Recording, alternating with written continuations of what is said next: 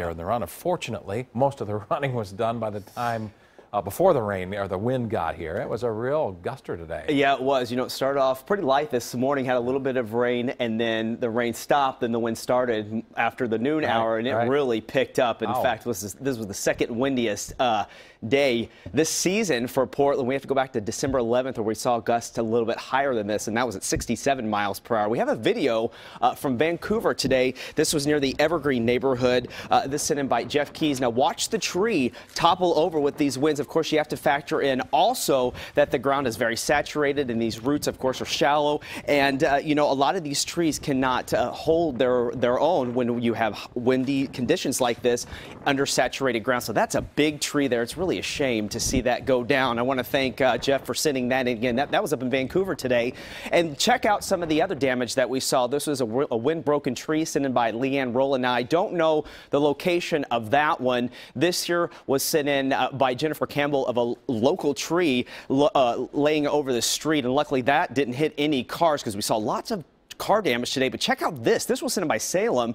Michael sent this in of that large tree that toppled over there on the street. So again, it was a very rough day today. Let's talk about the wind gusts. We hit 67 in Astoria. Aurora hit 59 miles per hour. And again, Portland, 58 at the airport. Salem, you made it just the same at 58 miles per hour. In Vancouver, you had gusts to 46 miles per hour. Out towards the coast, Lincoln City hit 74 miles per hour, where Newport hit 68. Newburgh Mountain at 65 miles per hour, and even Happy Valley 51, and Troutdale at 49. So again, this system really ramped up at the last minute, right when it made landfall up in Washington, and that's where we saw all these high gusts. Now this evening, we're getting a lot better news. Notice how the winds are much lighter down to the south, still a little bit gusty up towards Camden Beach, but really you have to go out east where we're getting higher gusts out towards Pendleton, Hood River right now, winds at the west at 16 miles per hour, in Madras right around 23. So let's go back 12 hours and show you the system again. It was an area low pressure that developed along this frontal boundary and made landfall in Washington just shortly after noon today, and you can see the track of it, and it just really strengthened as it made landfall, and that's why we saw all those wraparound winds coming in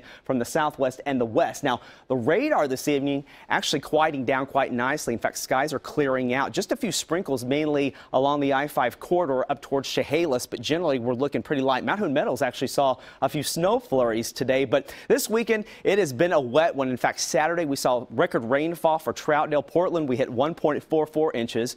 McMinnville over an inch of rain, as well as Vancouver, and 1.3 inches in Salem. Now the previous record for Portland was 0.8 of an inch back in 1967, and then we did it again today. In fact, we hit just shy of an inch of rainfall for Portland today. The old record was back in 1946 at 88 hundredths. So far since Friday night, we've picked up 2.44 inches of rain, and the normal rainfall for Portland for the month of March is 3.68. So let's look outside right now. Much quieter, like I mentioned. Skies have actually cleared out nicely. You can see a few stars up there. Again, we'll see some passing clouds from time to time. We're sitting at 49 degrees, but our high today quite mild at 63 degrees, so we were above average. So the planner for tomorrow, you're going to wake up, maybe a few clouds around. There could be an isolated sprinkle, but generally I think we're going to end up on a sunny note. Those winds will be generally light, and we'll top off right around 63 for that high. So let's time it out for you. Here's the rain and cloud forecast. Again, nice start tomorrow morning, maybe a few clouds. Into the afternoon hours, we dry out nicely. Our next shot of rain actually comes in on St. Patrick's Day. Here's 2:45 in the afternoon. So if you're heading out for St. Patrick's Day, this system's moving in a little bit faster, so I am including showers, especially in the afternoon hours, lasting until the evening. But by the time we roll around to Wednesday, I think we're going to be quite nice as we start to warm up. 65 for Wednesday, 66 for your Thursday, and then rain returns by Friday evening.